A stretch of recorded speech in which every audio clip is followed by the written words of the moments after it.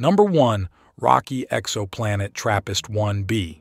Based on this research, this graphic depicts what the hot, rocky exoplanet TRAPPIST-1b would look like. TRAPPIST-1b, the closest of the TRAPPIST-1 system's 7 known planets, circles its star at a distance of 0.011 AU, completing one cycle in 1.51 Earth days. TRAPPIST-1b is somewhat bigger than Earth, but has around the same density, indicating that it is rocky in nature. Webb's observation of TRAPPIST-1b's mid-infrared light reveals that the planet lacks a large atmosphere. TRAPPIST-1 is a red dwarf with a temperature of just 2,566 kelvins and a mass of only 0.09 times that of the Sun. Number 2. WR-1-24. The brilliant hot star, Wolf-Rayet 1-24, dominates the center of the James Webb Space Telescope's composite picture, which combines near-infrared and mid-infrared light wavelengths. Because of the physical structure of the telescope, the star has the distinctive diffraction spikes of Webb's near-infrared camera. NIRCam successfully balances the star's brilliance with the fainter gas and dust around it, while Webb's mid-infrared instrument displays the structure of the nebula. Background stars and galaxies dominate the field of view, peering through the cloud of gas and dust blasted by the aging giant star and stretching 10 light-years across space. The structure of the nebula contains a history of the star's previous episodes of mass. The nebula is made up of irregular, uneven ejections rather than smooth shells, bright clusters of gas and dust like tadpoles swimming toward the star, their tails pushed back by the stellar wind. Number 3. Comet 238P Reid. On September 8, 2022, the NIRCam instrument on NASA's James Webb Space Telescope acquired this image of Comet 238P Reid.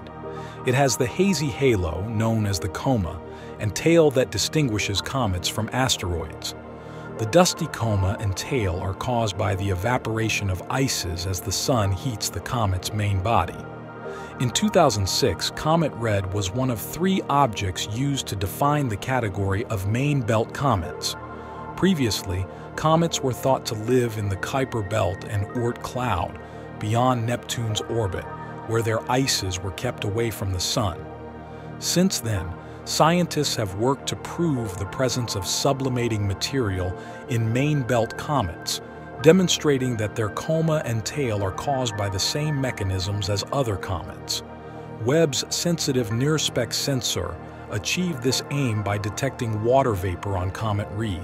Number 4. Globular Cluster M92. Webb's NIRCam sensor obtained this detail of the globular cluster, Messier 92. This field of vision encompasses the bottom left quadrant of the image's right half. Globular clusters are dense clumps of closely packed stars that formed all at once. M92 contains around 300,000 stars packed into a ball roughly 100 light-years wide. The night sky of a planet in the center of M92 would be illuminated by thousands of stars, thousands of times brighter than those in our own sky.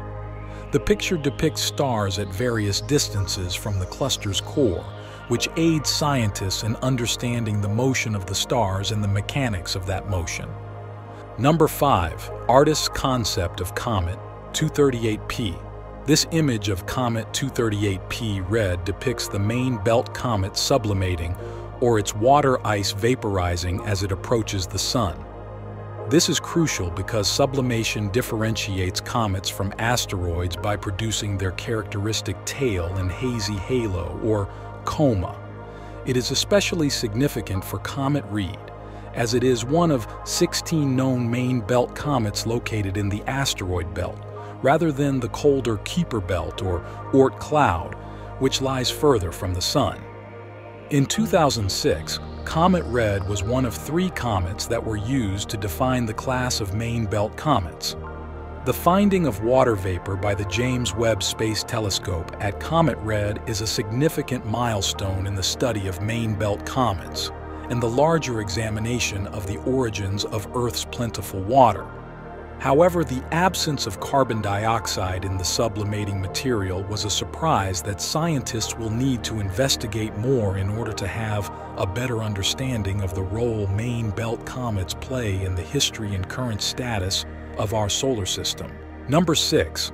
Uranus Webb's near-infrared camera acquired this zoomed-in image of Uranus on February 6, 2023, revealing breathtaking views of the planet's rings.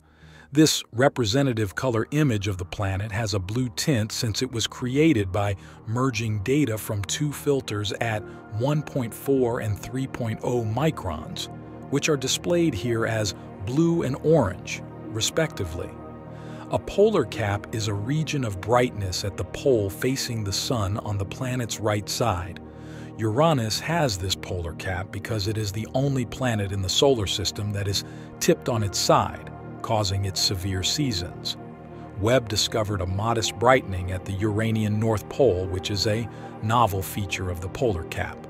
A brilliant cloud, as well as a few fainter extended structures, can be seen near the polar cap's edge, and a second extremely bright cloud can be seen at the planet's left limb. Such clouds are typical of Uranus at infrared wavelengths and are most likely associated with storm activity. Number 7. Webb observations of HUDF. The near-infrared camera on NASA's James Webb Space Telescope captured this image of the Hubble ultra-deep field. The Webb picture scans the field at depths equivalent to Hubble, displaying galaxies of equal faintness in 1/10 the time. It comprises 1.8 micron blue light, 2.1 micron green light, 4.3 micron yellow light, 4.6 micron orange light, and 4.8 micron red light. Filters F182M, F210M, F430M, F4060M, and F480M. Number 8. Supernovas expanding. The explosion of a supergiant star in the Large Magellanic Cloud resulted in the brightest supernova in the last 420 years. The James Webb Space Telescope has photographed the expanding stellar debris of a star that exploded 36 years ago, and this observatory's near-infrared camera captured the expanding stellar debris in unparalleled clarity, providing entirely new insights about this blooming supernova remnant. This stellar explosion, the nearest observable supernova since Kepler's supernova in 1604, was originally spotted in 1987 and is appropriately named as Supernova 1987A.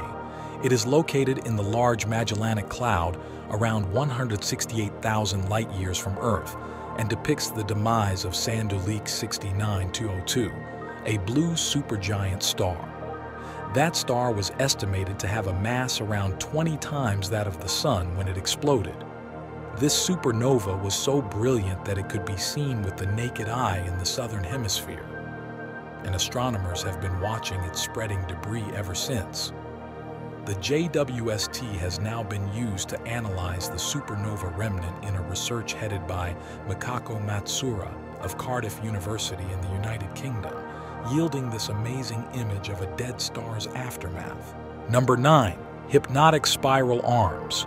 Scientists studying M51 with Hubble in 2011 planned to one day catch the galaxy with the JWST. That day has come.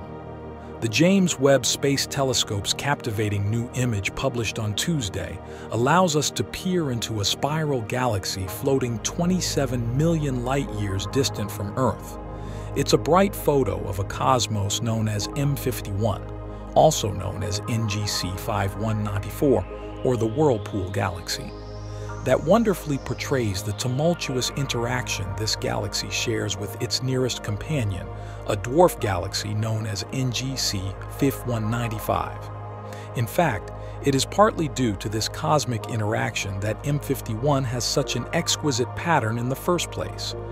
While a typical spiral galaxy has vortexed arms like M51, grand design spirals account for around 1/10 of all spiral galaxies and have highly well-defined arms that radiate from a distinct core area.